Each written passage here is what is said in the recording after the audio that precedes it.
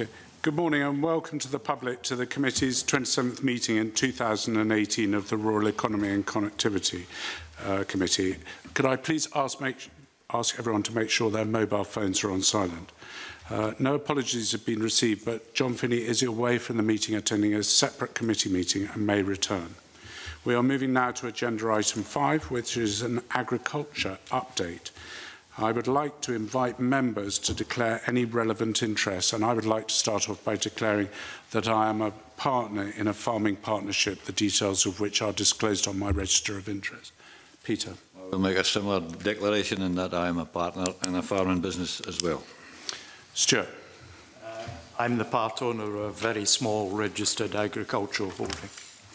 Okay, this session forms part of our regular evidence taking on agricultural matters, part of this committee's area of scrutiny. I'd like to welcome from the Scottish Government Fergus Ewing, the Cabinet Secretary for the Rural Economy. I'd like to welcome Eleanor Mitchell, the Director of Agriculture and Rural Economy, David Barnes, the National Advisor on Agricultural Policy, Ian Davidson, the Head of Agricultural Policy Division, and Douglas Petrie, the Head of Area Offices and Head of Agricultural Profession. Cabinet Secretary, I'd like to invite you to give a short opening statement. And I would like to say before we go into the questions that this is going to be a tight session. There are a lot of questions, and I would encourage everyone to keep their comments as short as possible so I could make sure that everyone gets a chance to answer the questions that they want to, and for the Cabinet Secretary to give answers to those. So, Cabinet Secretary, you have 3 minutes. Thank you, Convener. Good morning to everybody. I welcome the opportunity to discuss a wide range of topics today. I'll focus my initial remarks on just 2 issues, delivery progress and Brexit, and I hope to cover in Q&A the recent instance of BSE. I've kept the committee fully appraised of progress with CAP payments through our regular monthly updates, Convener. I'm pleased that we've achieved our target of making 95% of Pillar 1 payments by the end of June. We have now completed 99.6% of basic payment and greening payments, 99% of Scottish Suckler Beef Support Scheme payments, and 96.4% of Scottish Upland Sheep Support Scheme payments. We started Pillar 2 payments, which of course don't have a regulatory deadline, in May and June this year, 3 months ahead of last year. We have now paid over 90% of all Pillar 2 claims, completed almost 95% of payments for ELFAS, 89% for beef efficiency and 97% for our land manager options scheme. We're working hard to pay the vast majority of all outstanding Pillar 2 claims by the end of the year. And when the farming industry sought help, Convener, to support them through the impact of the exceptional weather this year, our response was, I hope, swift and effective. We made BPS loans available from the 5th of October, 3 weeks earlier than when we started to do so last year, and well before the CAP payment window opens on 1st December. We were the first administration in the UK to get that vital cash flowing into the farming industry and the wider rural economy. We have now made 2018 basic payment loan offers to 17,428 customers. That's 99% of eligible applicants, providing up to 90% of their anticipated CAP payments, Pillar 1 payments, and 341.9 million in total. We have made loan payments to 12,653 businesses, injecting over £294 million into the rural economy. We're absolutely focused on delivering practical support for our rural businesses. We're always looking to do better, Convener. We're not complacent, but we are building on a year of real delivery progress. Turning to Brexit, the issues are hugely important to farming. There's no doubt about that. The Scottish Government's overall position remains that staying within the EU is the best option for Scotland and we believe, the whole of the UK. Failing that, we believe that the UK and Scotland must remain inside the single market and the customs union. Nonetheless, as a responsible government, we are working hard to prepare for Brexit. We are working to address the technical legislative deficiencies that would present themselves when bringing EU law across into UK law in the event of a no deal. We have worked constructively with DEFRA on this, as the Scottish Government is committed to do. The process of notifying parliamentary committees about relevant statutory instruments is underway. This secondary ledge will ensure that support schemes and payments in their current form can continue after next March even in the event of a no deal. Through our Stability and Simplicity document, I outlined a detailed policy position up to 2024. By sticking with the main elements of current farm policy during that period, we will give farmers and crofters stability in a time of unprecedented change. In the second half of the period from 2021, we'll simplify and improve farm support payments to make them even more effective. So our current assessment is we'd need new powers through primary legislation, not by next March, Convener, but from 2021 onwards. I see the pencil being wagged furiously and I accept the signal. There was more to say in the statement, but perhaps, Convener, I can just leave it there and invite questions from your colleagues. I thank the Cabinet Secretary for his observance. The first question is going to be from Peter Chapman. Thank you, Convener, and good morning, Cabinet Secretary. You mentioned BSE. Get right in there. I mean, we've already had a statement on BSE, so it doesn't need to be a lengthy discussion, I believe, but I'm particularly interested in I believe there's 4 cohorts, four offspring of the cow concerned. Where are we with the investigations into whether they are infected or not?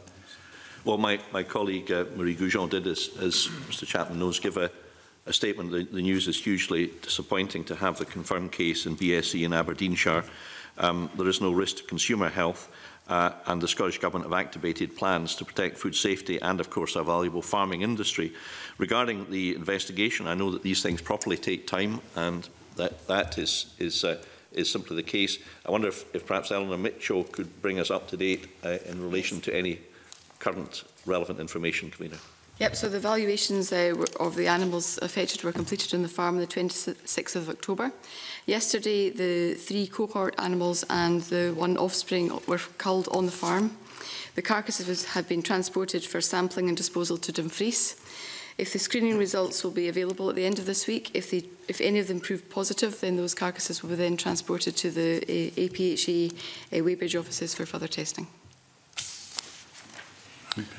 I think that's good. I mean, we're absolutely certain that there are no other potential animals that could be infected. It's just the immediate offspring of this particular cow, and we know exactly where they are, and they've now been taken out. So I think I'm satisfied with that response.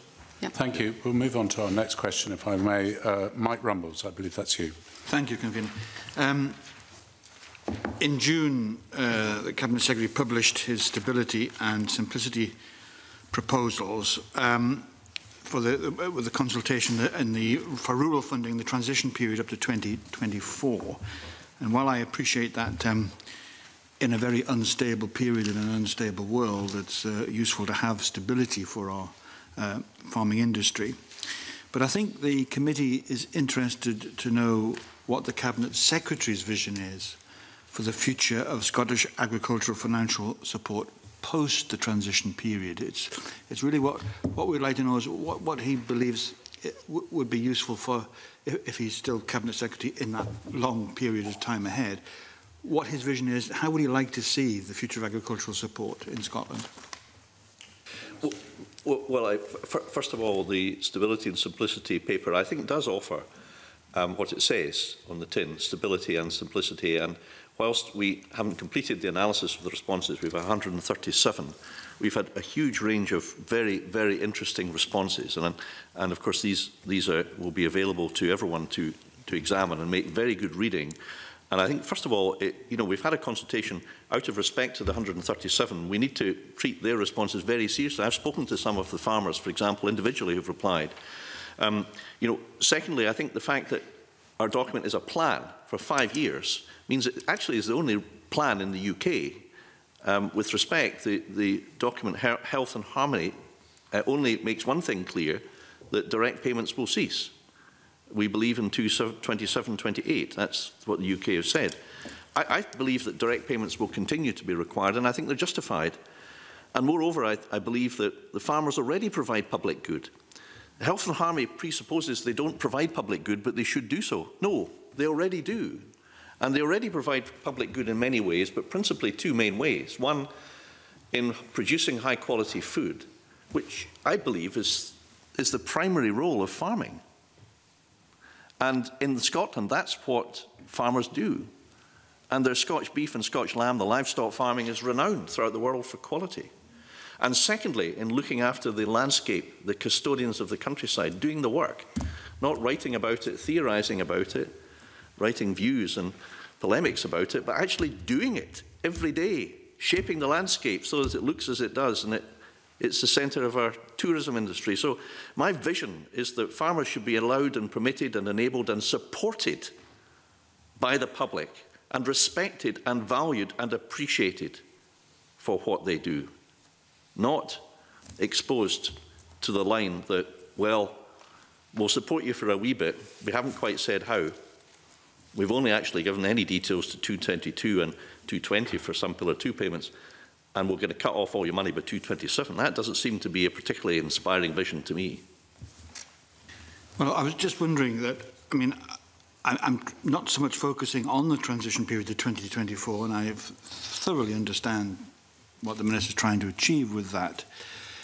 I'm just really trying to get at, and he said some very good things about support for our farming industry, but I'm actually trying to get dig a little bit more deeply. How, I mean, it could be him, it could be a successor minister, but if it was him, you're in the chair now, what in practical terms, what was your vision post-2020? What would you like to see? Is this an opportunity to do things differently than we're doing at the moment? Because obviously the transition period is just that, and we are going to basically stick with the forms that we've got. What would you like to see that would be in the Scottish landscape after 2024 that would be completely different than we have it now? Because surely we've inherited this from the European Union, and we've had to obey the European Union rules. Like it or not, we're going to be free to do our own rules, I would hope. So I'm just trying to get what he would like to see post-2024. Well, it's a fair question. I accept that, Convener. I hope I've set out in response to my vision for the future in general terms. Mr Rumbles asked, what can we do better? I mean, I firmly believe that actually farmers are doing things extremely well in many respects at the moment, but it is clear that there's room for progress in some farms and some farming practices. In general, I think we all want to see that more practical greening measures are taken. I think it's also clear that in our stability and simplicity consultation, we asked for views to simplify and improve the current regime, and we postulated that we would seek to do that in the second part of the 5 years. So we're not just waiting until 2024, Mr Rumbles, we're envisaging that, you know, after the transition period of a couple of years, that we would then move to start to pilot new schemes, to try out new systems. Yesterday evening, as you know, we had a debate about the problems and the difficulties associated with export of live animals. I think there's a consensus in Parliament that we would like to try to encourage, difficult though they are financially, as I understand from comments that were made during the debate by the farmers amongst the MSPs who spoke. You know, that's one area where I hope that, you know, pilot schemes could be considered and some measure of support. That's just to take one example. I also think there's a wider question, a series of questions which the National Council of Rural Advisors have set out in their paper that we need to consider. You know, they are looking to more focus on rural, more appreciation of rural, what rural is about, looking at things in an integrated development fashion, with farmers very much at the heart of that. Also, you know, I want to encourage, as the NFU does, more productivity and more diversification. And it's invidious to mention successful farming businesses and single one or two out because there's so many. But we can all think of businesses that have started off from, you know, one family farm that are now household names. So I want to see and encourage and enable and facilitate the young male and female farmers who are now able to kind of think in a business way and encourage them. I also think, incidentally, that the new South of Scotland enterprise will be an opportunity. We'll come to debate that separately, but it's an opportunity, perhaps, because of the real importance for farming and forestry in South of Scotland, to perhaps try out things in a way which would be consistent with, I think, Mr Rumble's direction. I would also like to see us further enhance the excellent marketing activities that that are deployed by QMS, by the Scottish Development International with our in-market specialists who, for example, have facilitated market for export of beef to Berlin and Germany through one person representing Scotland in that company, and whose efforts have been tremendously successful. And I'd like to make sure that the advice available, all the various advice available from the Scottish SRUC, from the Business Gateway and from others, is of the top quality, and that we can integrate more agri-forestry to a better extent. And finally, and this is a long wish list, I'm quite ambitious for Scotland, make no apologies for that. I would like to see, post-Brexit in particular, a freeing up of opportunities for farmers to use the land in terms of planning. I would like to see more permitted developments for farmers to be able to use their initiative, to diversify, to use their land to the best sustainable effect. So I hope that's enough to be going on with, Convener. Yes, Mike, before I come back to you, Stuart would like to come in with I think you've got some more questions, Stuart.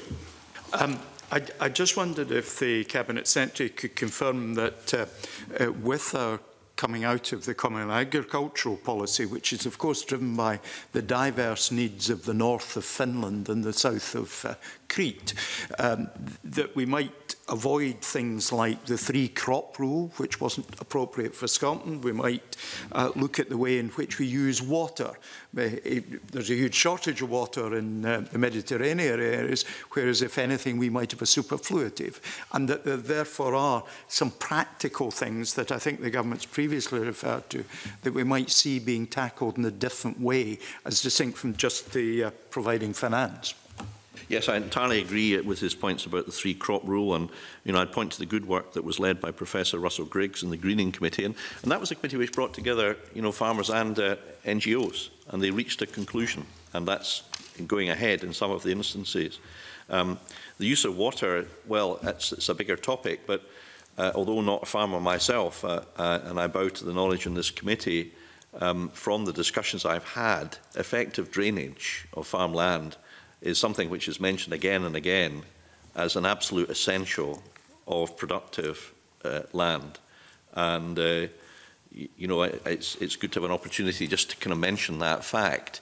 And in terms of the provision of support and the rationale, therefore, I do think that because livestock production in Scotland is so important, that we have to address ourselves to the need for financial support to be made available to ensure that we can continue to support high quality, environmentally sound livestock production in Scotland. And that does, with respect, Convener, seem to be a fundamental difference between the Scottish Government and the UK Government's proposals. Thank you, Convener. Yeah, Minister, you said that you're still analysing, and want to be fair to the respondents, to the consultation, the stability and simplicity consultation. But could you tell us when the final plans for the period to 2024, we might expect them to be published? Well, I can say we're analysing the responses. I'd hope to bring the process of analysis to a conclusion as soon as possible. I can also say that we promised a simplification body that would take things forward, and we're in touch with a number of individuals about that. So I would hope to make an announcement. I don't want to make a time limit because I know that will then be a sort of noose around my neck. But I know, perish the thought. Who would ever do that?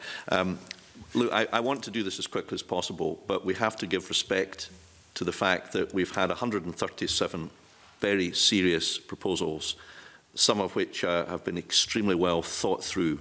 And I think they really are a number of tools in the box. And I hope that when members can have the opportunity to study them for themselves, they will see that the public have sent in some really excellent suggestions, which we will be able to incorporate. So I would hope it would be as soon as possible to answer Mr. Rumble's question. Okay, I mean, I've been asked to pursue this next one, and that's my last question, I think. Under Pillar 2 in the consultation, you do state that many schemes will continue, and you've confirmed that. That's your hope. But which schemes do you, which schemes do you plan to close if if any? And if you do plan to close them, why would you be thinking of closing them? Well, I'm not. I don't have any plan to close particular schemes. I think the whole idea of stability is that we keep the existing schemes going so far as we can financially, and you know we have to look carefully at the figures. But there are obviously some that we regard as a priority. One priority very clearly for Scotland is the ELFAS scheme, and we've set out in our stability and simplicity consultation. Can I just say ELFAS is actually going to come up in a minute. Okay. So if I could divert you from that subject so that I don't upset the Deputy Convener in due course. Well, I don't want to upset anybody. I never perish the thought. Other questions, if I may, just with this, and I'll come back to Mike on that if he wants to. But Colin, you wanted to ask a specific question, and then I'm going to come to Peter. Thanks, Convener. You've obviously proposed, Cabinet Secretary, a simplification task force, and I think the committee are keen to know when full details of that will be announced. But just on the general point, I mean, that will have quite a narrow remit.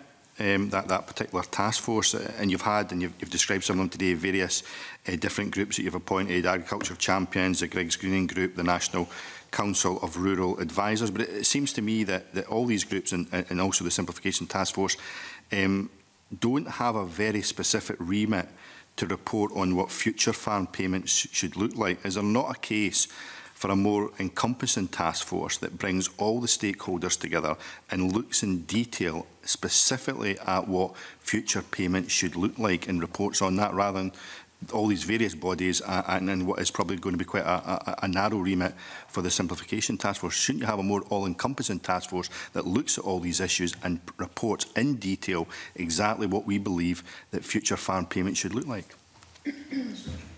Well, our proposal, and you know, I can say it's had broad support in the consultation responses, has been we provide a period of stability where the existing payment schemes continue. I think that's actually what most farmers and land managers want. We're really talking about the period of post-24, as Mr Rumbles has rightly said. And in respect of that, I do agree that, a focused effort involving all relevant people and stakeholders is something that is worthy of consideration and will probably be required in due course. But the work that the NCRA have done, the Agri Champions have done, the former at the behest of the Scottish Parliament, was actually for a very specific remit, and they have discharged that remit, and they have looked at matters in principle, and they have advised us about the principles around which we should plan future support. So that was the initial stage. The Simplification Task Force has got a more specific remit, and incidentally, I mean, I've chaired a lot of task forces. The clearer the remit, the more the likelihood that you get a set of answers that can then be turned into action, rather than a very vague remit which takes you nowhere. So, in response to the question about timescale, we expect to complete the analysis of the simplification responses, Mr Smith, by mid-November. We will then prioritise and bring the findings to the external stakeholder panel, and the first meeting of the panel is planned to be at the end of November, beginning of December. So prior to that, we would make an announcement of those on the panel. Ian and Douglas here, my officials, are leading the initial simplification work, and they may wish, if we have time, Convener, perhaps either Ian or Douglas could add to that, because it is a very important issue. Can I, Cabinet Secretary, just before they do, I think Colin wants to focus on one area which may then allow you to bring them in. So, Colin. I think the detail in the simplification task would be good, but I'll encourage back the Cabinet Secretary seems to be saying there is a view that a wider remit, a wider task force looking at that future support, not immediate support, future support, is something that is seriously considering.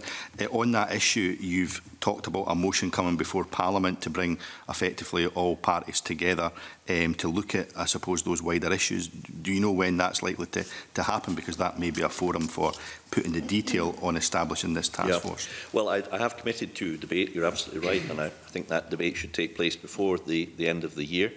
I have to say, and this is not a plea in mitigation, but the huge volume of work which the clerk will be aware about statutory instruments to prepare for a no-deal Brexit has been taking an enormous amount of time, and I expect will take an awful lot of Parliament's time as a whole. But be that as it may, we're committed to a debate before the turn of the year. I'm not saying that I think necessarily that a grouping along the lines that Mr Smith is suggesting should be formed immediately. I think there's a sequential nature about how we proceed here. And I do think that certain basics need to be established. For example, will the UK commit, as they did promise in the pre-Brexit, pre the referendum, and as a Brexit indeed pledge, campaigning pledge, will rural funding for rural Britain be matched at the levels that we came to expect from Europe? Because without some assurance as to whether that's the case, it's difficult really to plan post-24. What we know is that direct payments are to be scrapped. The Treasury have been very, very abrupt about that. I mean, there's no dubiety about this. Go and speak to Liz Truss. Farmers are not to get payments from 227. DEFRA put a paper out in 2005 indicating that this was the direction of travel. So this is not new. And I think, Convener, that before we set up an elaborate process of deciding what schemes we have, we kind of need to know what the overall commitment to rural Britain is. Because you can't make a plan without knowing whether you're to spend, £100 or £10 or £50. I mean, we need to have some cooperation. And I've asked Mr Gove if he'd be kind enough to clarify this on the record in Hansard in the course of the UK Agriculture Bill. So I'm certainly willing to cooperate with Mr Smith's suggestion, but I'm not persuaded yet that we're quite at the position where we've got enough information usefully to initiate that work. Okay, Peter, you wanted a question. Yeah, I mean, it follows on, I think, from Collins about simplification. It's a particularly focused point, but it's one that creates a lot of grief in the farming community. And this is the on-farm inspection, the compliance inspections, and the horrendous penalties that something can result from genuine mistakes. I know this creates huge problems, huge anxiety in the farming industry. That we recognise these checks need to happen, but the consequences of genuine mistakes, these are law-abiding, honest people, it can be absolutely horrendous. Can you give us some idea that some of these difficulties can be overcome as a result of Brexit? Well, I'm sympathetic to the view that Mr Chapman has just expressed, and I've heard the very same arguments frequently from many farmers and crofters. And I'm particularly sympathetic to the thesis that the penalty regime for clerical or honest administrative errors is far too harsh. And indeed, in the Stability and Simplicity paper, we specifically indicate that we think both of those issues, the penalty regime and inspection, should be looked at. We have had a number of very useful responses. Interestingly, a number of responses have actually pointed to the need for inspections. I mean, if we're to have, and this is changing tack slightly, but I mean, if we're to have the high surveillance that resulted in the detection of a BSE case, we need to have a very effective surveillance regime. We've got that. If we didn't, we wouldn't have detected the case, Convener, and goodness knows what the consequences of that would have been. So inspections are necessary, and many of the correspondents that I've seen have made that point. But there are so many inspections, a plethora, and the nature and timing of them at times when, when it's interfering with gathering sheep and all the rest of it, and, having to bring in sheep for counting and all the rest. I mean, all of these things are the source of a great number of complaints and dissatisfaction. But overall, we need to have an effective regime, and I do think that this will be part of the locus, the remit of the regime. Actually, both Douglas and Ian can talk a lot more about that if they want to accept the invitation. Ian, if you want to come in briefly, I mean, I am stacking up questions quickly, so Ian. What we've done so far in taking this forward is canvassed our staff on the ground, if we're dealing with farmers on a day-to-day basis, to get ideas or thoughts on simplification where that can be made easy. We have over 300 ideas put in front of us. We only received them about 10 days ago. So we have a team in place that's going through them, looking at what's almost possible now without changes to legislation, what might have to wait until we can make some decisions of our own. So we're really encouraged by the number of ideas that are coming forward. And later this week, Douglas and I are meeting with our delivery partners in Scottish Natural Heritage, SEPA and Forestry Commission to canvass ideas from them. So it's really been a very encouraging piece of work, and that will then form the basis of which we take to the external panel. Thank you, Ian. Richard, you wanted to come in briefly. Recap payments. So in layman's terms, we will lose all EU funding after Brexit, and if the UK government don't come up with funding, the Scottish government will possibly have to put this funding into the future budgets. Am I correct or not? I think, putting it starkly, but broadly true, we are fearful about the termination of direct support payments. We believe that they serve a valuable role that's necessary and that farmers should be appreciated more for what they do, and they deserve them. And after all, we're all public servants in different ways. Many people, even in the private sector, receive money from the state for differing purposes. To single out farmers in a way that they're undeserved recipients of this money, I think, is particularly unfair. So I hope that in the course of the debates that are going on, that a reasonable conclusion can be arrived at, convener. And if not, then it's very difficult for me as a cabinet minister to see how we could find hundreds of millions of pounds from elsewhere in the budget. That is not something that is generally possible for any government, for obvious reasons. If we had hundreds of millions of pounds that was sloshing around unallocated, you'd be the first to say that we weren't doing our job properly. So, by definition, it is up to the UK government, who's, after all, had the idea of the Brexit referendum and made the promises about matching the funding on the side of a bus. So it's really up to them, I think, to come up with some better answers on the level of funding. And I've been making this point, I think, since the referendum. Well, actually, yes, literally since the day after the referendum. Could we move on to the next subject, which is the Deputy Convener would like to ask you on? Gail. Thank you, Convener. Good morning, panel. Cabinet Secretary, obviously you're aware of the importance of the Less Favoured Area Support Scheme, so I'm going to give you a chance to speak about it now. The funding in the scheme is due to reduce from £65.5 million this year, possibly to as low as £13 million in 2020, and stakeholders are rightly concerned about the potential reduction and loss of this funding. So what options have you explored to prevent LFAS funding from being cut? And are there any contingency plans being put in place in case this does actually reduce? Yes. Secretary. Well, Gail Ross is absolutely right, and LFAS payments are particularly important in the north of Scotland, her own constituency, for example. We've made it clear in the Stability and Simplicity document that it's unacceptable that we see LFAS payments reduced to 20%. But those are the rules of the scheme, and therefore what we have indicated in our consultation paper is that we need to find if you like, a workaround to enable recipients, broadly speaking, and we haven't made, and I don't want to make specific commitments here, I'm not doing that because this is work in progress and no decisions have been made, but our desire, our aim is to work with the industry, especially the NFU, Beef and Sheep Associations, in order to find a workaround, in order effectively to maintain the level of support that's going into the least favoured areas at a level which is sufficient to maintain rural development, particularly in the most remote parts of Scotland, and Gail Ross represents a very large tranche of them. That's our objective, Convener. It's not an easy one to achieve.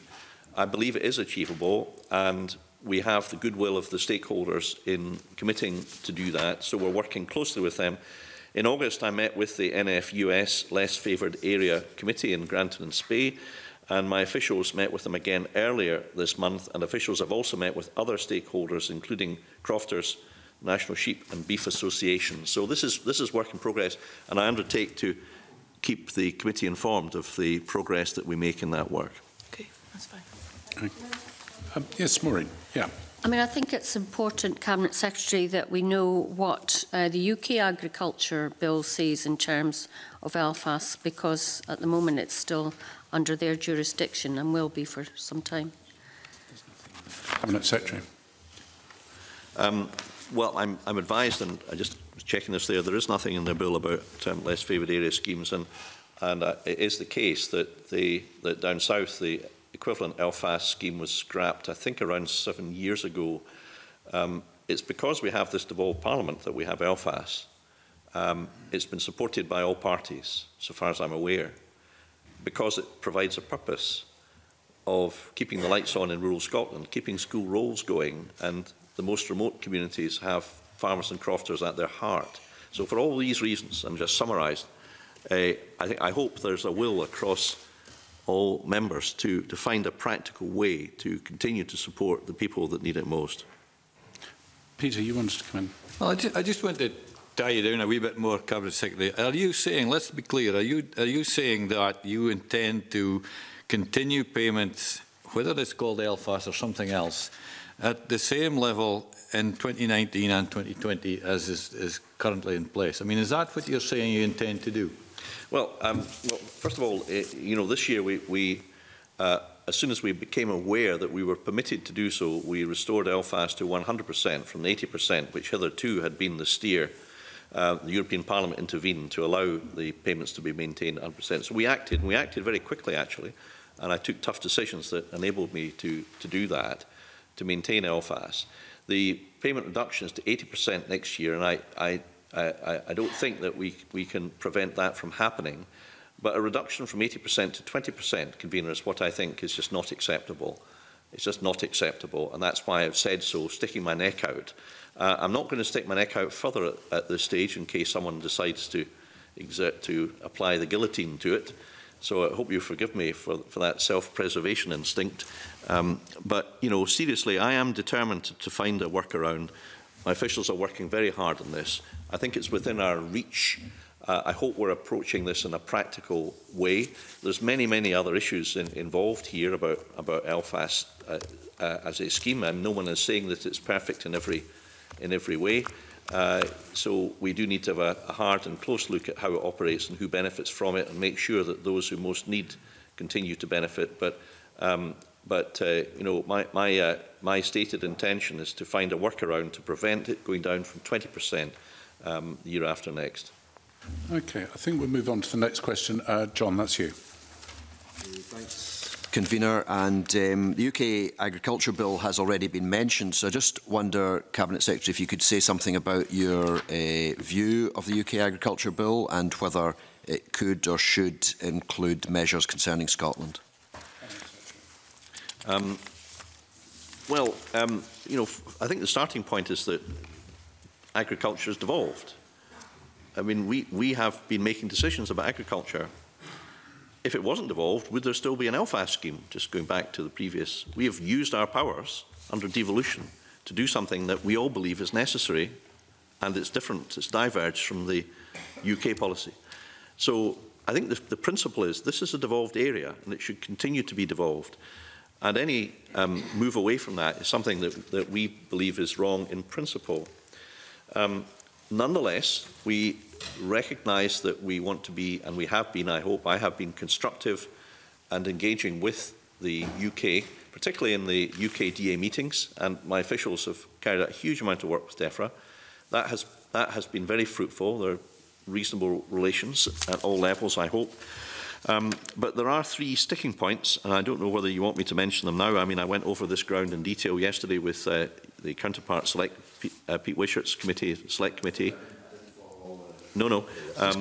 But basically, there are three areas where we believe that the powers of this Parliament would be predated, if you like, and we don't think that's acceptable. And there are particular risks involved in that. The three areas are basically WTO producers' organisations and marketing, fair dealing in respect of market developments. Now, in particular, the WTO is a complex issue, but basically it's a reserved issue. But in its implementation, it's devolved. That's essentially the argument. Perhaps, I mean, I won't dwell on this. I could talk for a long, long time in this, convener. You don't want me to do that. What I would just make in conclusion is this. The decision that we took that these 3 areas were devolved was not my decision. It came from legal advice. And I want to put it to you, this was not me playing at politics at all. It wasn't the Scottish Government being political. Quite the opposite. We have very clear legal advice that the bill as it's drafted will take away powers from this institution. And our response has been to seek to argue and persuade the UK Government to amend the bill so that it doesn't do that. And it's my hope that those efforts, which are still continuing, will be successful. And thus far, the UK have not provided, as we have, any justification for their argument. And incidentally, an LCM has been lodged with Parliament, and you will have it, and it sets out our arguments in a great deal of detail, as is our duty and is right and proper. Cabinet Secretary, can I just note on the LCM that it is a matter that will be discussed by the committee, I believe, next week, as we've only recently got it. John's very kindly agreed that I can ask you a couple of questions, if I may, on the WTO agreement on agriculture. That's Part 7 of the UK Agriculture Bill. Could you just confirm at the moment who is the person who negotiates while we're in the EU with the WTO? Well, look, these are pretty technical issues, and I've been well briefed on them, but I think to save time, it might be better if David Barnes were to give the answer to this technical question. I'm very happy if David wants to answer, but I'm trying to make them very simple questions so that they would require short answers. So who negotiates on behalf of the EU with the WTO? Chairman, if I may, the problem with simple, precise questions is that they might only pick out one small element of a complex landscape. So the position is that under the EU's common commercial policy, on all trade policy issues, it's the European Commission that negotiates on behalf of the European Union and the member states. That, however, does not mean that that accountability, legal responsibility, and so on all automatically fall to the European Commission as well. Apologies if I'm jumping ahead and answering a question you haven't asked, but it is a very complicated position. So the negotiation, your precise question, the negotiation is done by the European Commission, and there are arrangements, bureaucratic arrangements, whereby the member states effectively give the mandate to the European Commission. So the Commission doesn't set the negotiating policy, but it carries out the negotiation. So at the moment, could you give me for example, direct payment to farmers are covered by the amount of money that is put in under the aggregate measure of support. Could you confirm to me what the current level of the aggregate measure of support is for the EU, and does it allow us to pay farmers in the way that we want to with direct support? The way European policies have been designed, the direct payments all fall either under the green or blue categories in the WTO, for which no limit applies, provided the scheme in question meets the rules of that category. The aggregate measure of support is it is a complicated issue. The aggregate measure of support is a limit that applies to the amber category, and none of the direct payments, I think I'm correct in saying, I might double check my text, but I'm 99% sure that certainly none of the current direct payments in Scotland fall into that category, therefore are subject to the aggregate measure of support limit. But post-Brexit, direct payments to farmers will fall under the amber box, is my understanding. Is that correct?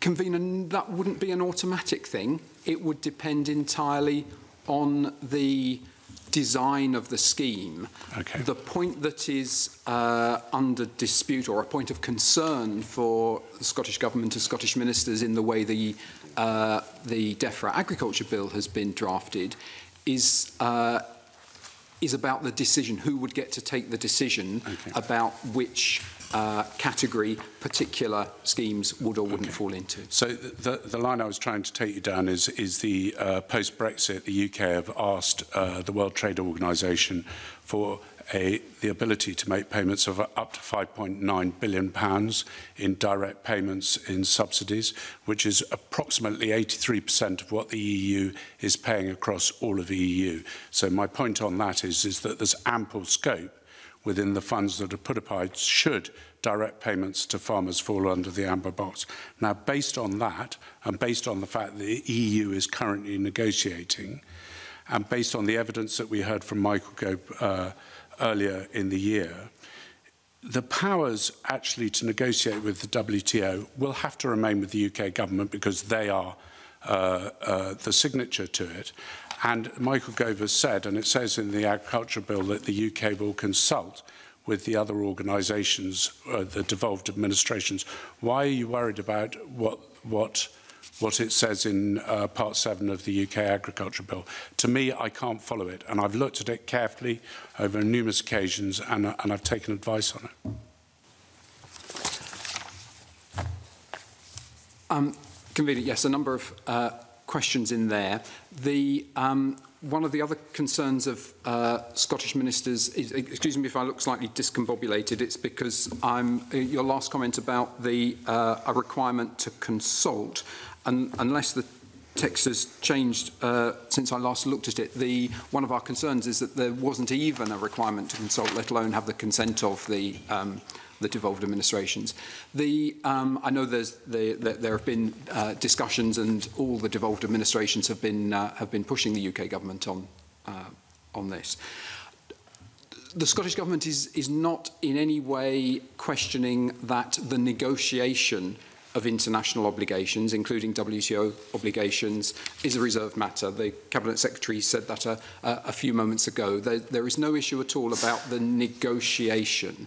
The issue is entirely about the implementation of those international obligations, and the legislative consent memorandum sets out the Scottish Government's position based, as the Cabinet Secretary said, on legal advice, which is essentially that if an area of policy is devolved, then once an international obligation has been negotiated, the implementation of that in a devolved administration's territory is a devolved matter.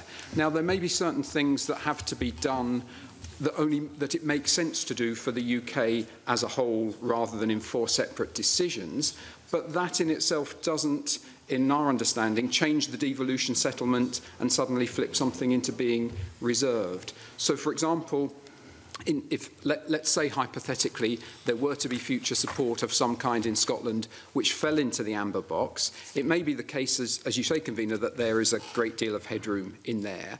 But as things stand, the amount of headroom that Scotland would have would be the result of an allocation to Scotland, which under the bill would be made unilaterally by the Secretary of State. So there again, the view of devolved ministers is that if this is a devolved policy area, that devolution should be respected, and even if something has to be done on a UK-wide basis, if it's a devolved area of policy, that should be agreed amongst the administrations and not carried out unilaterally by the UK government. But the details are in the legislative consent memorandum. But I mean, the point to me is, and perhaps we're going to leave it on this, the point to me is that Michael Gove has said that agriculture and agricultural support is a matter for the Scottish Government because it's devolved.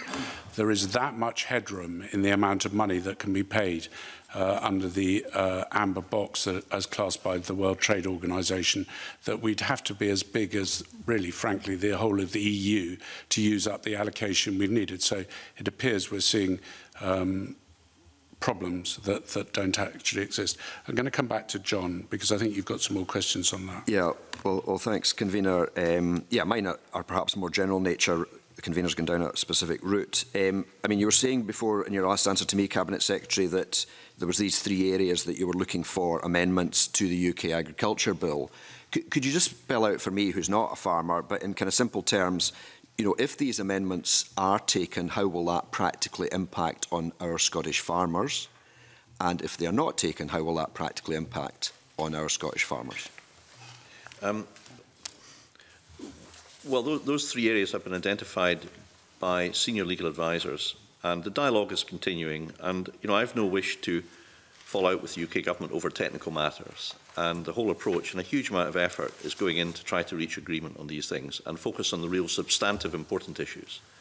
What would the impact be? Well, in relation to the WTO, Mr Barnes has already indicated that decisions could be taken by the UK government which may have an impact on our ability to continue to make coupled payments or voluntary coupled payments.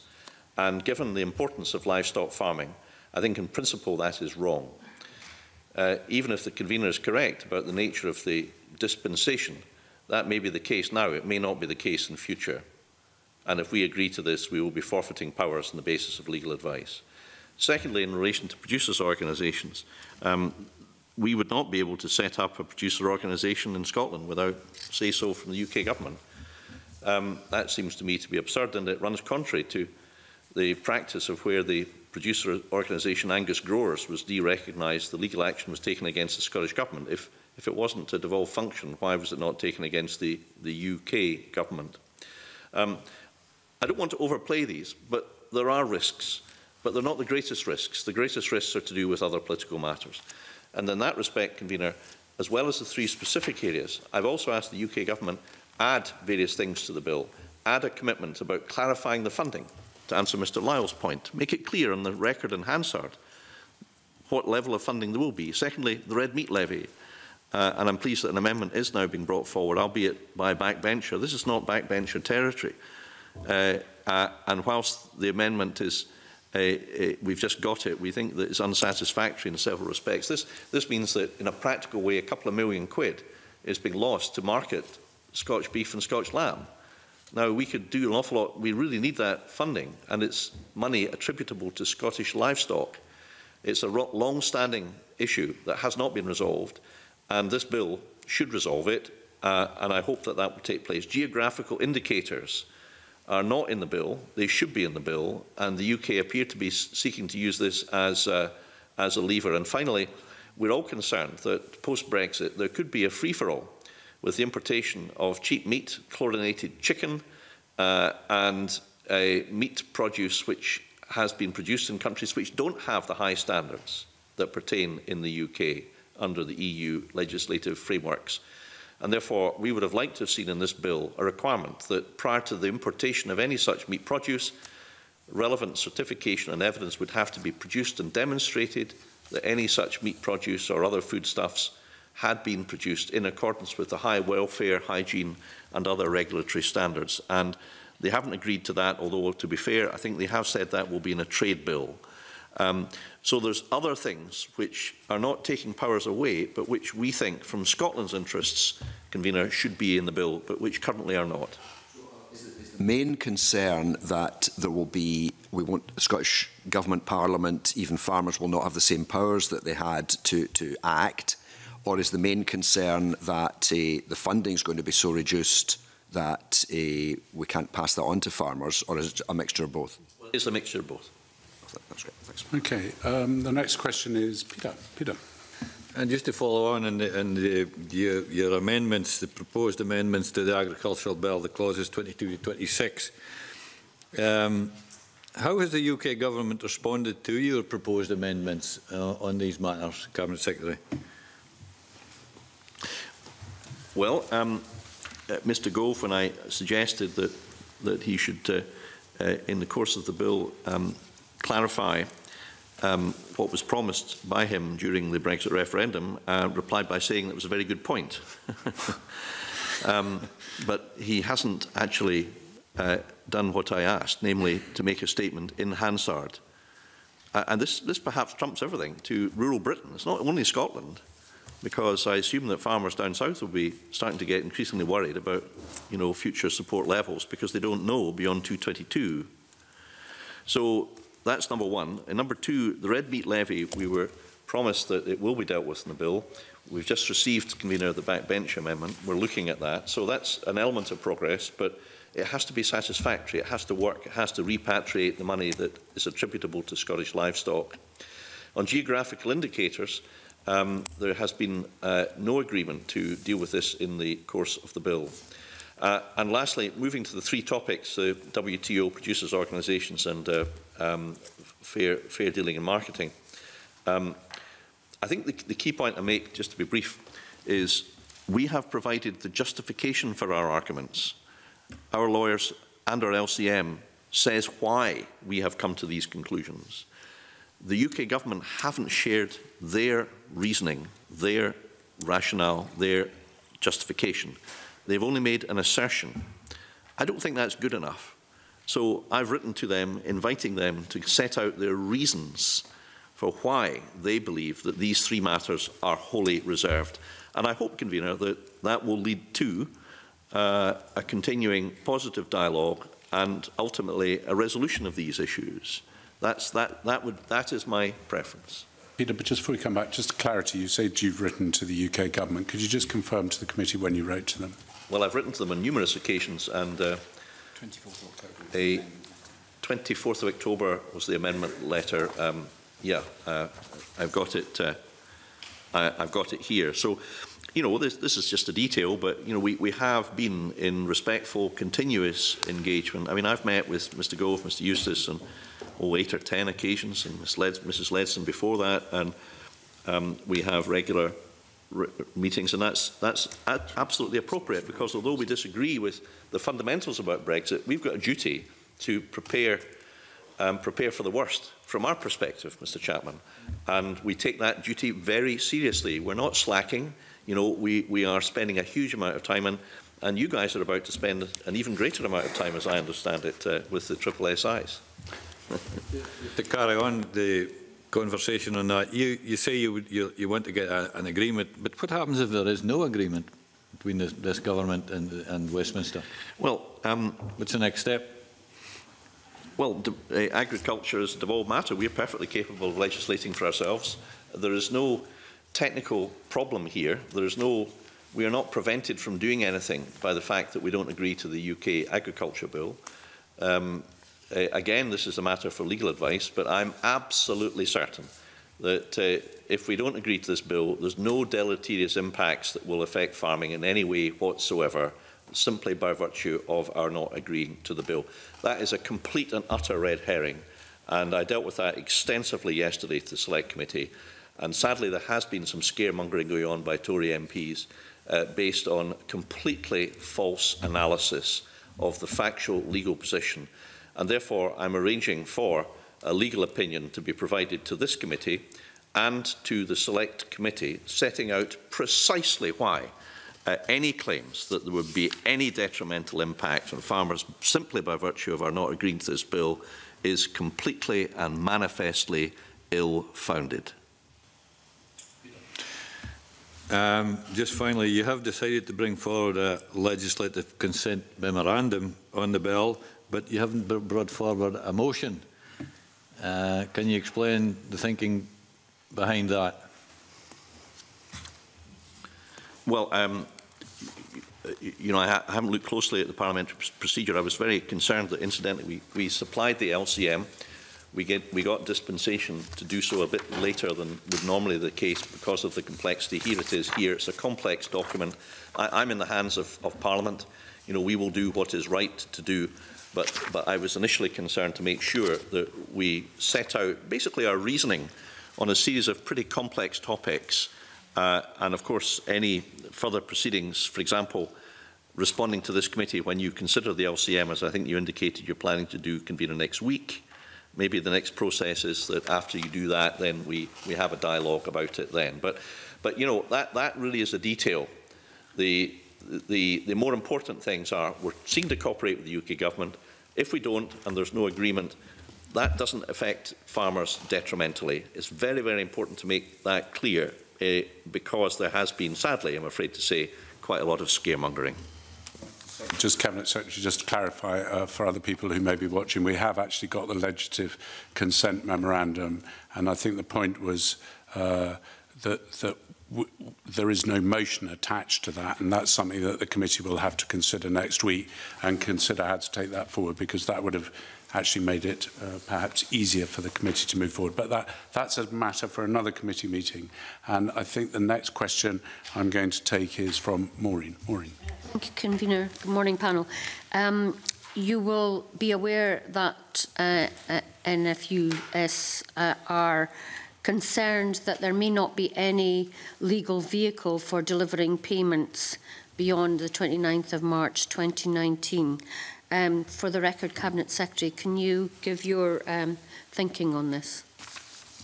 Yes, well, obviously we've had a great deal of dialogue with the NFU, and you know we've been absolutely all over this, and we are absolutely satisfied that there is no problem with continuing to make all payments that are properly due to farmers and crofters, and moreover, in addition, in due course,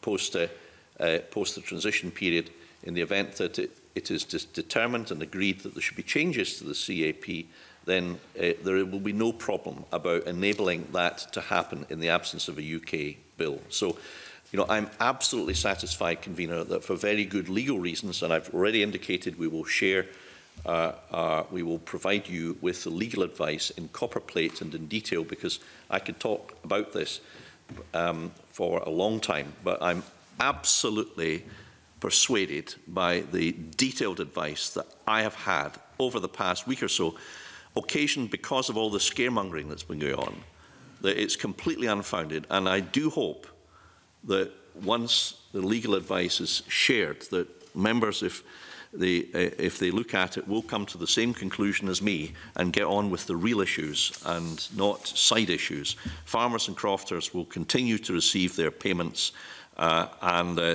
indeed that's, as you know, my priority as the Cabinet Secretary to deal with. Okay, thank you. Okay. The next question then is Jamie Green. Thank you, Convener, and good morning, panel. So just to follow on from Maureen Watt's question, and for the benefit of this committee, I know you spoke at great length on this yesterday, can you outline to this parliamentary committee which legal framework the Scottish Government will use to deliver support payments beyond March 2019? Okay, well, there's a sort of tripartite answer to this, and I'll ask David to answer, if I may. David Barnes. Yes. Convener, the strategy that the UK government announced some long time ago that it would adopt was one to take the entire body of European law, including the Common Agricultural Policy, and roll it into domestic law at the point where that was necessary, because it was simply impossible to replace the entire body of European law with domestic law in that time frame. So that was the UK government strategy. Scottish ministers, as the Cabinet Secretary reminded us, would rather not be in this position at all, but pragmatically took the decision that in the circumstances we're in, they would follow the same strategy. The date at which that becomes necessary depends on whether there is a deal or no deal, but that doesn't affect the legal instruments. So the continuity bill that passed through the Scottish Government and the EU Withdrawal Act that went through the Westminster Parliament both carry out that act of taking the entire body of European law and rolling it into domestic law. Now, just doing that verbatim causes some technical difficulties because, for example, all the references to the EU institutions don't really make sense in domestic law. So there is a huge programme of work that the Cabinet Secretary's mentioned that will hit your committee very soon. My colleagues have been discussing this with the clerks already. A programme of secondary legislation, statutory instruments, to make those technical corrections so that when European law is rolled into domestic law, it will function properly. And a big programme of work on that, as I mentioned, will be coming to your committee very soon. And we've been working closely with the UK government and colleagues in DEFRA on that. So when all of that is done, whether it is needed for next March or whether it is needed for a later date as a result of a withdrawal agreement, in effect, the Common Agricultural Policy will exist in domestic law, and therefore we can carry on using it, and that will be the legal base. And, Convener, you'll notice in all of that, I haven't mentioned the DEFRA Agriculture Bill because I haven't needed to, because, as the Cabinet Secretary explained, it's a red herring. That's for other things. For the purposes of the immediate continuity, it's the legal instruments that and the strategy that I've just described. Cabinet Secretary, you suggested there was a three-pronged answer. I think, did you want to bring somebody else in? Well, there's the no-deal scenario, there's the continuity bill and there's the withdrawal bill. That's what I meant. Yeah. Okay, sorry, Jamie. So thank you for that long answer. Just to summarise that then, so you're saying that the Scottish Government is relying on the EU withdrawal bill passed through Westminster and the continuity bill which the Scottish Government pursued in the Scottish Parliament. Isn't it the case, however, that the continuity bill is undergoing some legal concerns at the moment over its validity? So do you have any concerns that if the Supreme Court were to deem that an invalid piece of legislation, that would interrupt this seamless flow that you spoke of? That's the first question. And secondly, isn't it the case that the situation you just described only allows for continuation of the status quo? In other words, that only allows the Scottish Government to continue to make cap payments under the current cap regime. My question is, beyond 2019, what legal framework will the Scottish Government use to deviate from that to be able to deliver Scottish farm payments, given that it's choosing not to participate in the UK's agricultural bill? I don't think you've answered that question yet. Yes, to take the second part first, Convener, the Cabinet Secretary reminded us that in stability and simplicity, he set out a 5-year plan with 2 phases in it, and it would be in the second phase that changes would begin to be made. And therefore, those powers would not be needed under that plan. Those powers would not be needed even in a no-deal scenario in 2019. On the first question, I'm not a lawyer, and the Cabinet Secretary's said that we'll send in the detailed legal position. My understanding of the Scottish Government's legal understanding is that the outcome of clearly the Scottish Government hopes for success for the continuity bill through the Supreme Court process, but my understanding is that the outcome would make no difference to this precise issue about continuity of powers to make farm payments. Okay, yeah, but you have just said that you're relying on the withdrawal bill and the continuity bill as the legal basis on which you can continue to make cap payments. One of the elements of that is being contested. You're saying that regardless of the outcome of that verdict, you can rely solely then on the withdrawal bill being incorporated into domestic legislation to allow you to make those payments. And I don't think you quite answered the second question, which was under which legal framework, given the absence of participation in the UK agricultural bill, you will be able to make different types of payments outside of the cap regime. That's still unclear. Yes, again, on the point of the continuity bill and the withdrawal act, yes, absolutely, it's the case that one of those is subject to court proceedings, but the other one isn't. So, in effect, as I said, I'm not a lawyer, but in layman's terms, if one of them fails, the other is the safety net into which one falls. So I hope that's clear, but we will get the lawyers to spell it out properly. In terms of legislative vehicles, I think the Cabinet Secretary, when previously asked about this, the phrase he's used is that we're exploring all available options.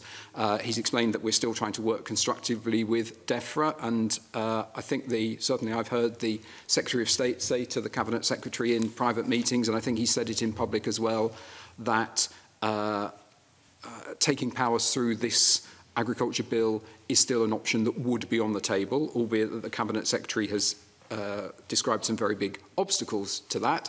But of course, as the Cabinet Secretary has said, we are perfectly capable of legislating through the Scottish Parliament, and so that would be an alternative, and all options are being kept open and explored. Okay, so Cabinet Secretary, then can I ask you directly, is there going to be a Scottish agricultural bill? Well, we continue to work with the UK Government on the UK Ag Bill. I've made that clear already, I think, twice.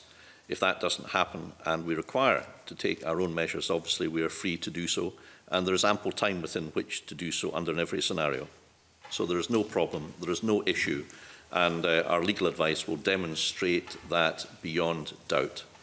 Before we go on, I think Mike wants to come in, and then I'll come back to you. Thanks very much, Convener. I'm just wanting to be that I haven't misunderstood David Barnes's response to the question that Jamie Green asked. So you said, correct me if I'm wrong, I don't want to put words in your mouth, I just want to make it clear, we didn't need the continuity bill to make these payments.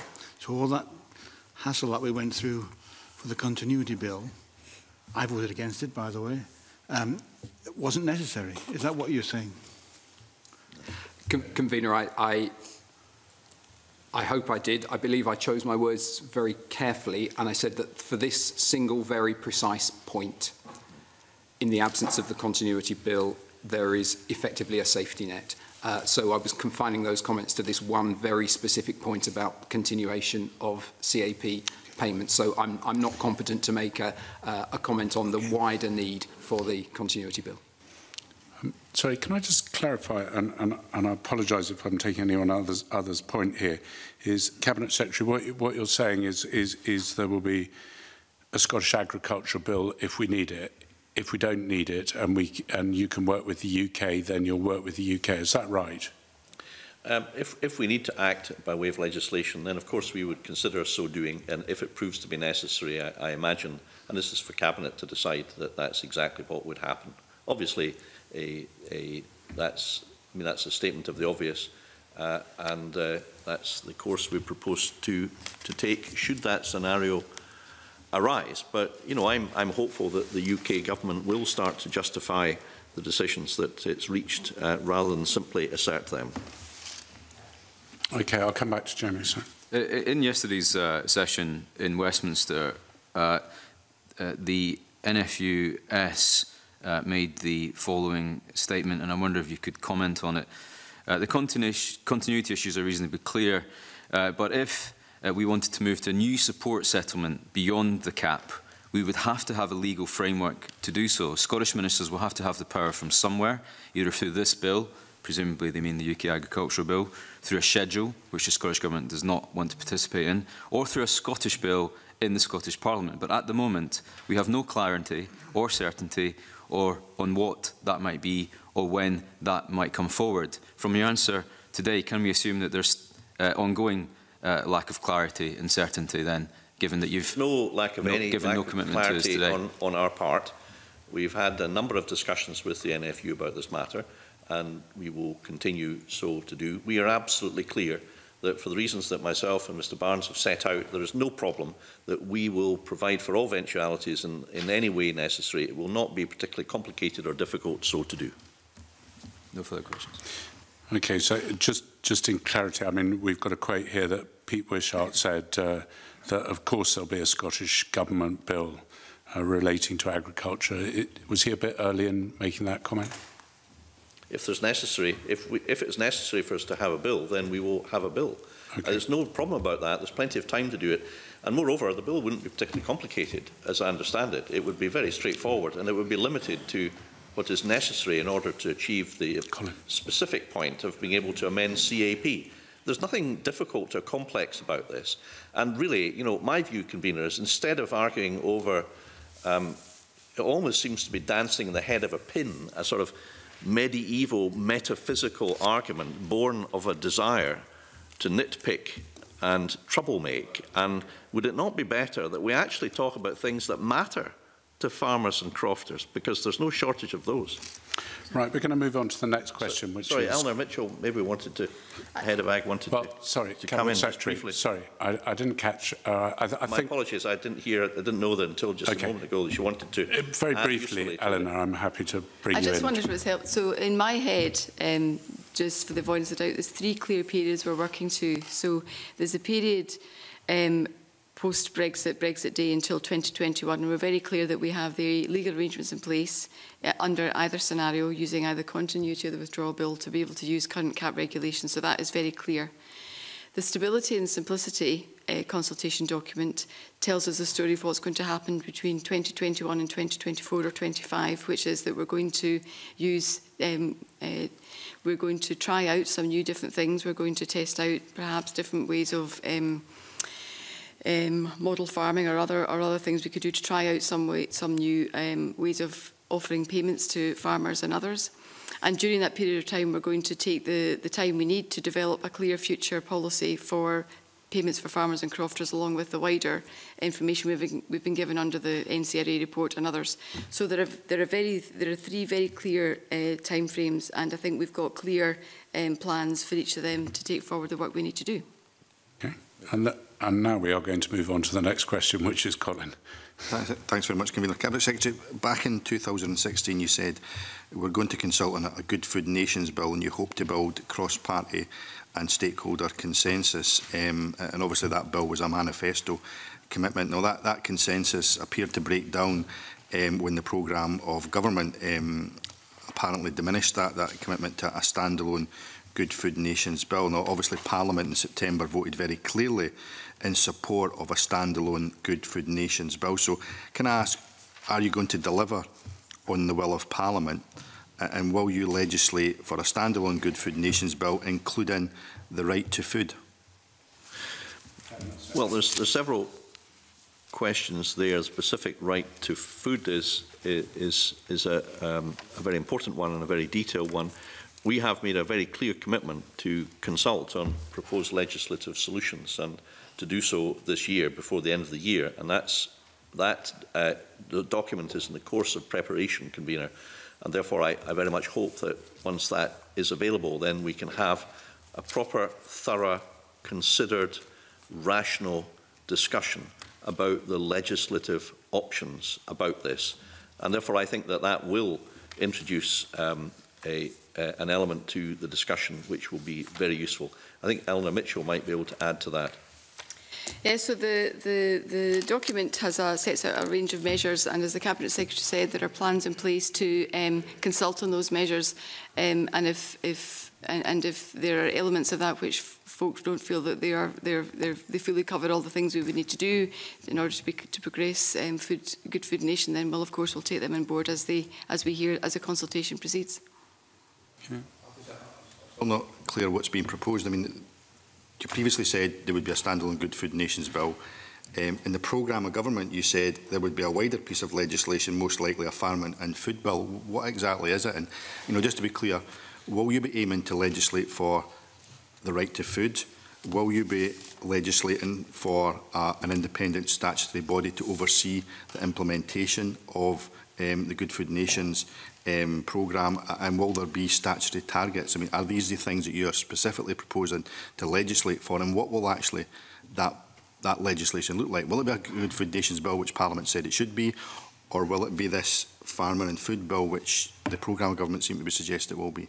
Well, there's a whole range of questions there, Convener, and I just don't think I've got the time to answer all of them. I think in practice what we're doing to consult with the public and all interested parties is the routine, orthodox, correct approach, so that these matters can be considered not in a polemic way, not in a political way, but in a rational and considered way. And therefore, our consultation, I've undertaken it, will be issued this year, despite all the Brexit workload which is thrust upon us. In addition to the normal workload, we will carry on with the day job. We will issue the consultation, and it would be quite improper, really, for me, I think, to prejudge the views of the people of Scotland and all the stakeholders, and for me blithely to give yes or no answers to all these important questions. The whole point of a consultation is to consider things properly, thoroughly, rationally, and that's exactly what we're going to do. Colin, do you want to follow that up?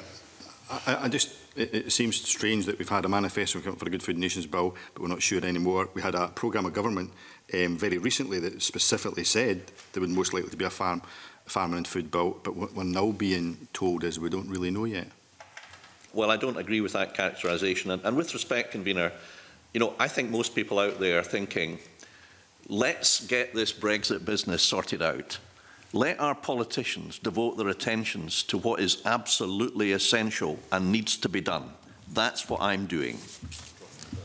I think, with respect, Cabinet Secretary, what the consensus is from all the stakeholders is that we need a Good Food Nations bill to tackle the scandal of things like food poverty in Scotland today, and that's important to the people. But we'll wait and see the consultation. Well, there are many different views. Cabinet Secretary, as convener, I think you've had a chance to make a statement, and so has Colin, and I don't want to give either of you the last word, so I'm going to move on to the next question, which is Stuart Stevenson.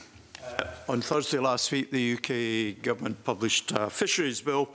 What engagement has the Scottish Government had with the preparation of that bill? Okay.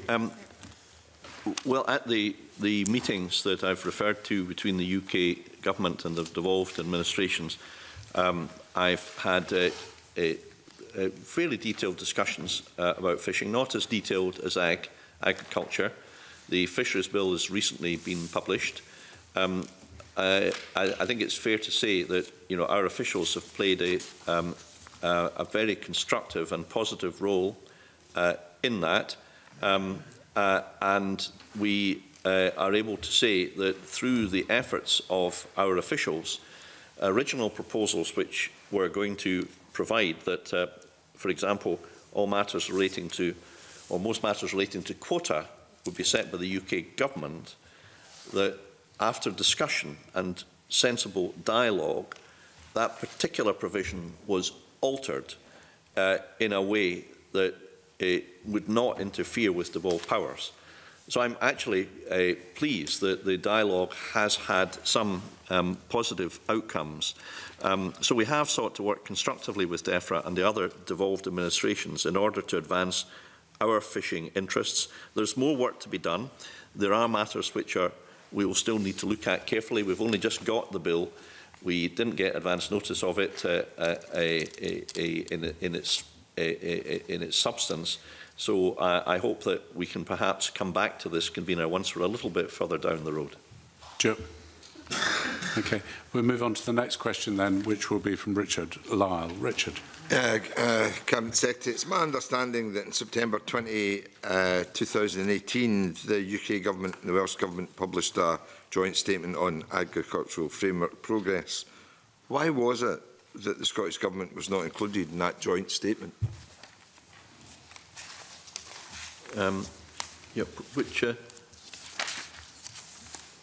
Which statement are you referring to? September 2018, the Welsh Government published a joint statement on agricultural framework progress. Oh, yes.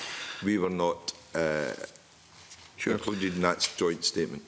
Well, we have taken part in the processes agreed centrally between the Scottish Government and the UK Government to discuss frameworks in an exploratory way. We've sought, therefore, to be positive about that. And we've taken part in these discussions, again, without prejudice to the overall positions on Brexit, where we differ substantially from the UK. However, the UK Government approach, for example, to the Ag Bill in attempting to assert a UK-wide framework has been, we believe, unhelpful. And despite that, we're continuing to work with the UK Government to seek to resolve the matters. The joint statement is a matter for the administrations that signed it. Welsh ministers have already, and I think this is a fair point to make, convener, made it clear that they are in a different position given the different result of the EU referendum in Wales from Scotland.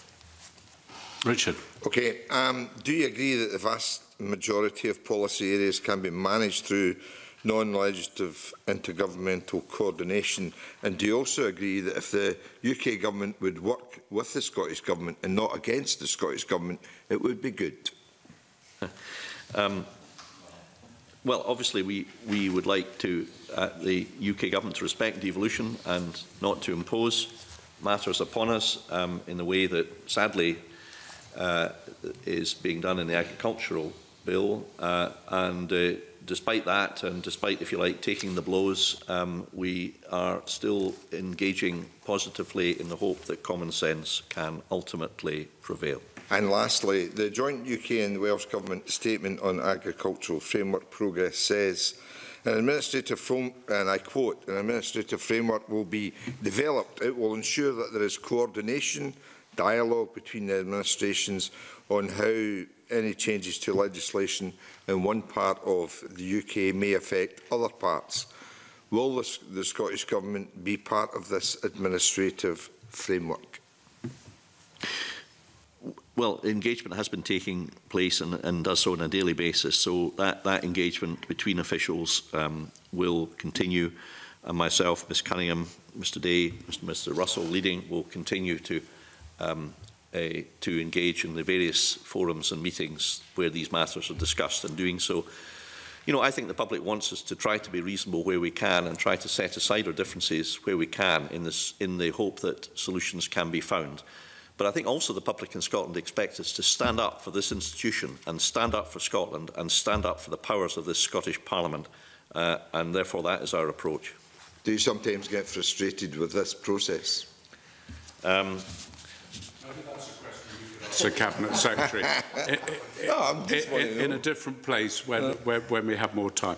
And I'm sure he'd be delighted to answer you. Jamie, you have a follow-up question, and then I want to move on to the next one. Jamie. Thank you, Convener. I appreciate there's a fair amount of politics in all of this, but can I ask the Cabinet Secretary from a civil service point of view, I think this is an important point, could he or anyone in the panel update us on the important 24 areas of common frameworks that have been, as we understand, going into deep dive over the last months and weeks? What progress has been made to ensure that there is a sensible, coordinated approach to UK frameworks? Well, I'm very pleased to say that the man in the deep dive from the diving board to the swimming pool is to my right here, so I think I'll let David speak about the deep dives. Briefly, if I may encourage you to be brief. Yes, thank you, Cabinet Secretary. Yes, I've been involved in the deep dive in one particular policy area. Lots of other Scottish Government officials are involved across the other areas. This is a process that is under a mandate set collectively by the JMCEN, the Joint Ministerial Committee on European Negotiations, which had a progress report relatively recently. The Agriculture and Environment Ministers meet again in November and will, I expect, probably have this on their agenda as well. Are discussions happening and progress being made? Yes. Are agreements imminent? I think the answer is no. My colleagues in our central constitutional area are in the absolute lead on the process. My understanding is that there are a number of other Brexit-related global non-agricultural issues that need to fall into place before any agreement could be finalised. So progress, yes. Imminent agreement, not yet. Okay, thank you. Thank you. And the next question is from Peter Chapman. Peter. Thank you, Convener. In October this year, Mr Gove announced a review to deliver fair funding for farmers in all 4 parts of the UK when we leave the EU. What input have you had to the process of setting up the fair funding review? Well, I can... Just before you go to that, I know you may want to look back. I think Mr Chapman's trying to encourage you to look forward, and I look forward to your answer. I mean, I think it's very important to say that this began long before October. Mr Gove announced last November, not this month, but nearly a year ago, that there would be a review. We agreed in principle in February of this year the terms of reference. Mr Davidson was on the call at which the agreement took place. And then, in August, unilaterally and without warning, the terms of reference were completely changed and diluted by the Treasury. And moreover, the UK changed various of its agreed components of the review. So the announcement that was made by Mr Gove was made without reference to us. It was made without agreeing the terms of the review, without that agreement being finalised. And Mr Gove has acknowledged that in correspondence and apologised for that. So, where are we going here, Convener? Well, we want this review to go ahead because I think it's necessary to undo a manifest injustice where money clearly intended and really only intended for Scottish farmers and crofters was diverted by the UK government for other purposes. We made it clear that we do not expect any payments to be recouped from farmers in England, Wales, Northern Ireland, but we do expect justice. Lord Bew has been suggested by Mr Gove as the person to conduct this review. We agree with that suggestion.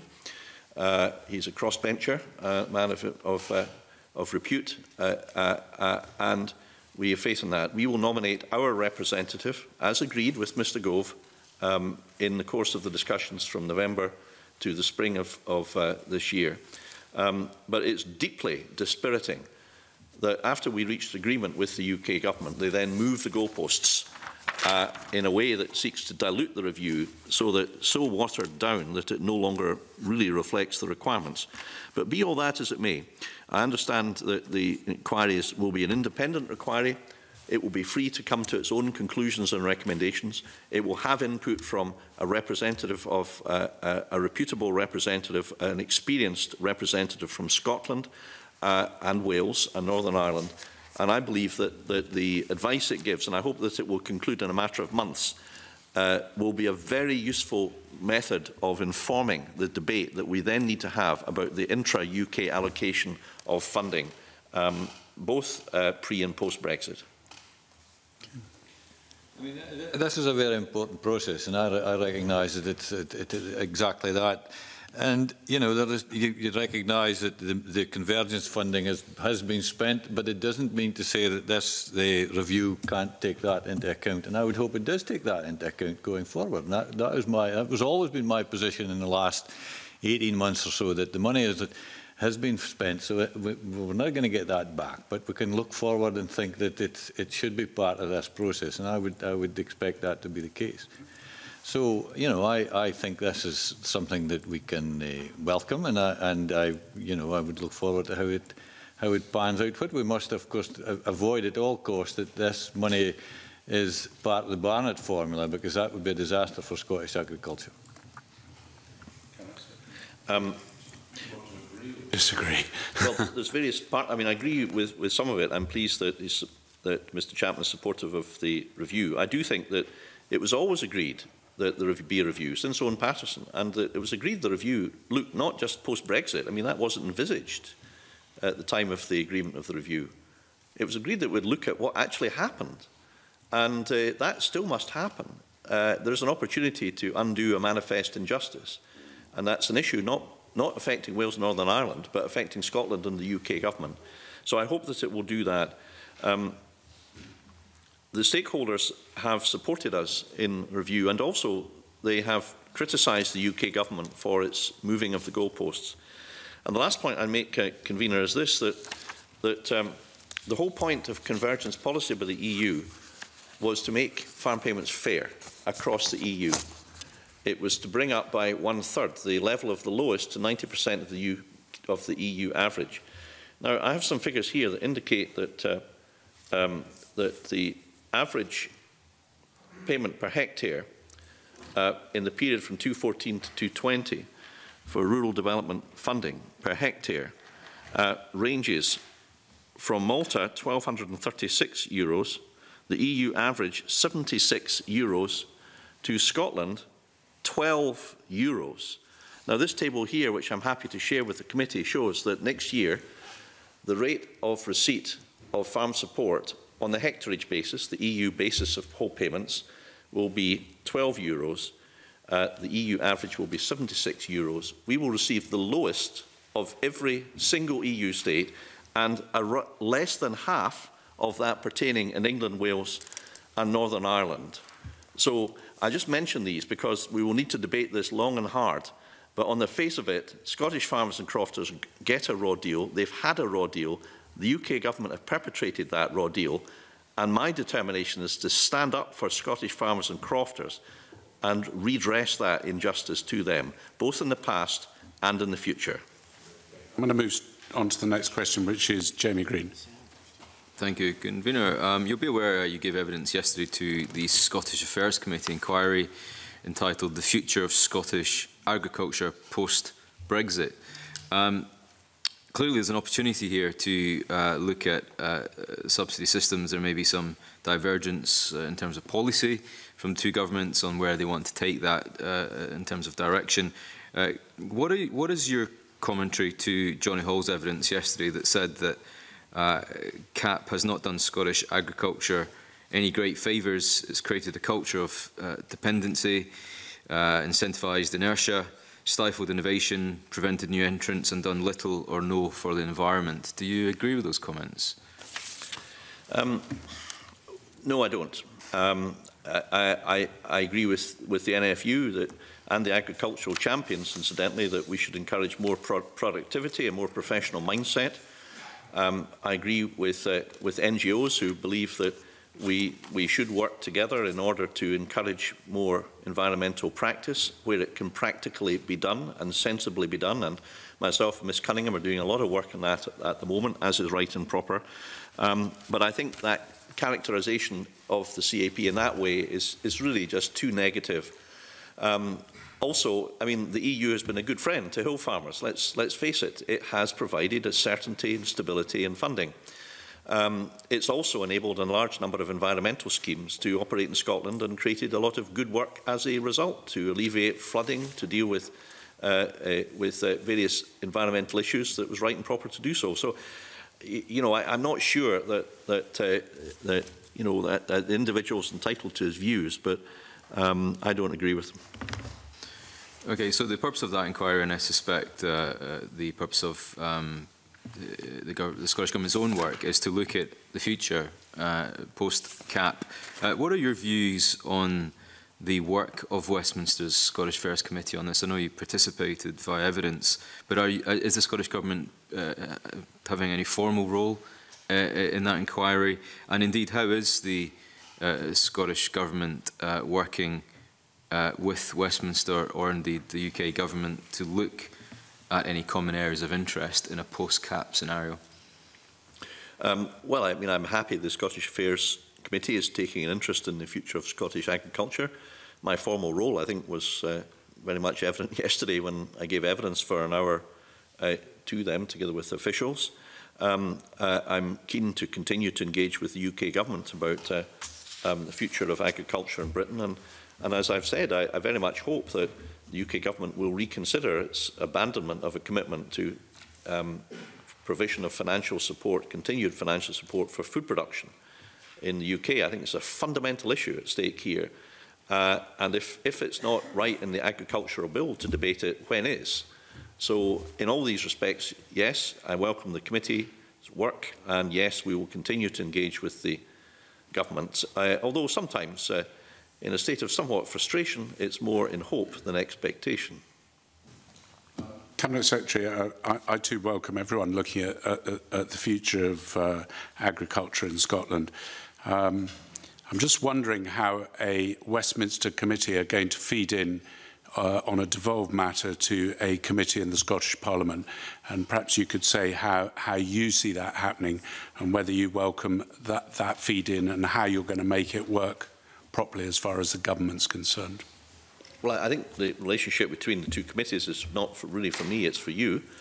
You know, obviously well, unless I'm missing something, I mean, I think it's not for me to issue instructions or advice to Parliament with respect. I think it's for Parliament to decide, but I think it's right and proper that there's a courteous, positive engagement. And, you know, I took part yesterday in their proceedings, and I rearranged my day so to do because I attach importance to making myself accountable to Scotland's MPs who've decided quite fairly to inquire into something of great importance. You know, and I hope the points I'm making about food production are making a bit of an impact here. There's a real debate here that needs to be had. Yes, the environment's absolutely fundamental. It's important that we continue to support it, but not that we just abandon the support for farming. That seems to me to be an extraordinary proposition, and yet that's virtually the proposition that the UK Government is proposing. And I did ask yesterday whether any of the MPs involved, some from your own party, would be happy about the prospect of their constituents ceasing to receive the financial support which is necessary for the functioning and continuance of their business. But I didn't catch any answer to that particular question, but perhaps my job was to answer the questions on that occasion. Thank you, Cabinet Secretary. The next question is from Gail Ross. Thank you, Convener. Cabinet Secretary, as you'll be aware, the National Council of Rural Advisors published their final report last month. Will you be implementing the recommendations? Yes, well, I welcome the report. We're studying this in detail. It describes why rural matters, what rural thinks, what rural needs. what happens next. It has a suggested set of actions. It worked very hard going around the country, holding 11 events, and it had a consultation with 130 responses. It makes a series of recommendations. We're looking at these at the moment, but broadly speaking, we're very happy with the recommendations, and we think that they're well worthy of this committee looking carefully at them with a view to taking forward, with a view to considering the recommendations further and our taking them forward. I'm particularly keen to continue the focus on the rural economy and have a rural economy action group to guide the work that needs to happen during the transition towards mainstreaming the rural economy, and I commend the report to members. Just to follow up on the action group, will you inform the committee once you know what the membership of the group will be? Of course, we, in respect of all these matters, will seek to continue to keep the committee advised. Thanks. Thank you. John, I think yours is the next question. Yes, thanks very much, Convener. Again, as I understand it, the new Farmers Entrance Scheme, it was announced during August that it would close at the end of August, which seemed quite short notice, but I understand that may have been because the funds had all been used up.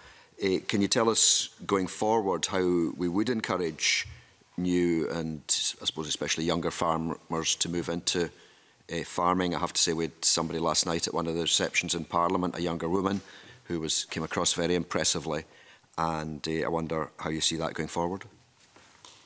Okay. Well, we have provided a total of 22.4 million of grant commitments in respect of new entrant schemes, and the number of people assisted under the start-up and capital grant schemes total 1,138. And the new entrant scheme is now exhausted, as the member has said, and the funds were used up, so the scheme was fully utilised, but not before kick-starting over 250 new agricultural businesses and funding hundreds of other business development projects. We are also working with the phone group, Farming Opportunities, in other ways, and Henry Graham is looking at that.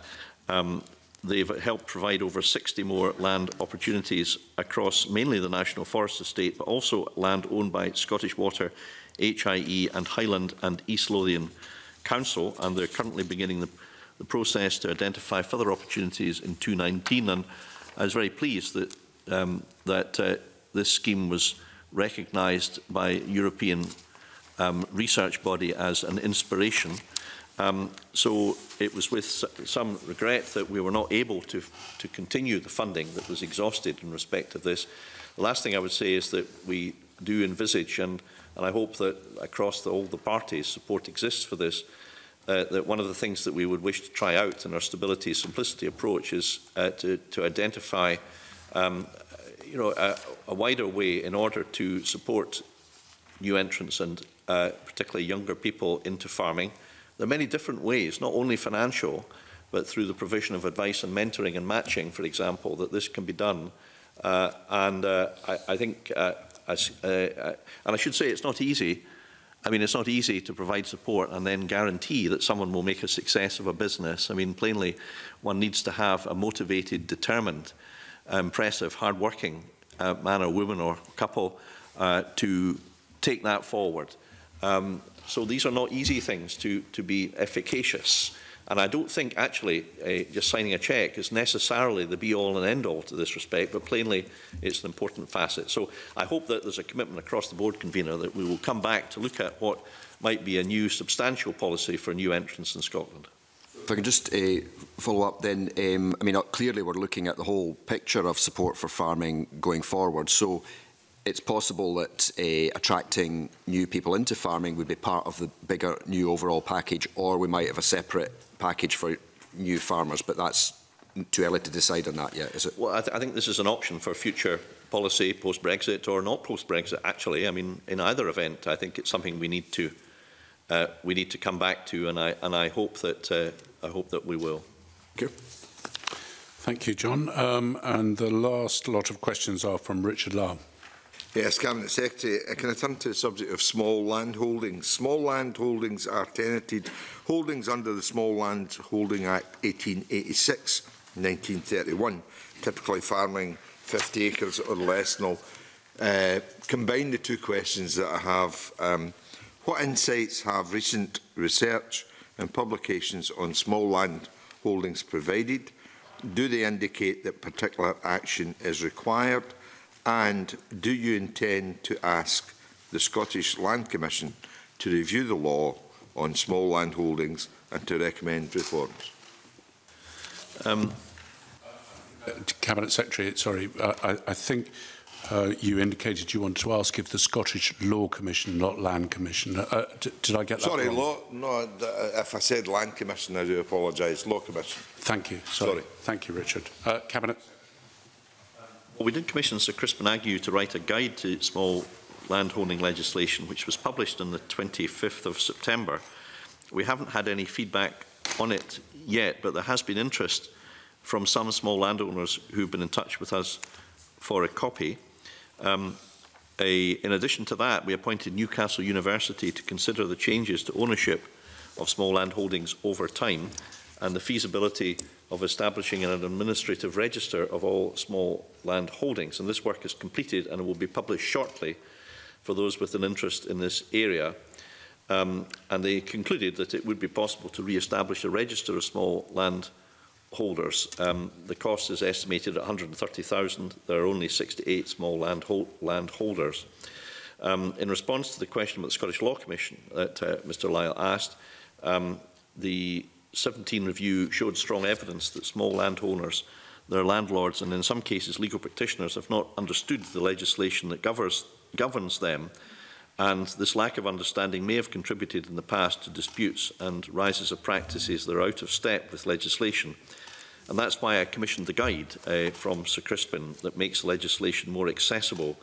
So, you know, I think the guide has just been published. We haven't had a great deal of reaction to that. I think it would be premature to consider the question of whether a reference to the Scottish Law Commission is appropriate, having just published the guide, which I think Parliament had sought that we do in order to bring some clarity to the legislation. So I think we should look at that first, digest that, and then decide whether or not we need to do anything else. Thank you. Thank you, Cabinet Secretary. And I can confirm Sir Crispin Agnew's briefing is extremely useful and actually quite easy to understand. So thank you for that. I think, Cabinet Secretary, that brings us to the end of the questions that we've got. I'd like to thank you, Eleanor and David, for your contributions. Ian and Douglas were supporting, I think, from the side, but were excused. No, Ian, you did say something as well, so I apologise. So, Douglas, you sat on the sidelines, but thank you all for the evidence that you've given, and I'd now like to close the meeting. Thank you.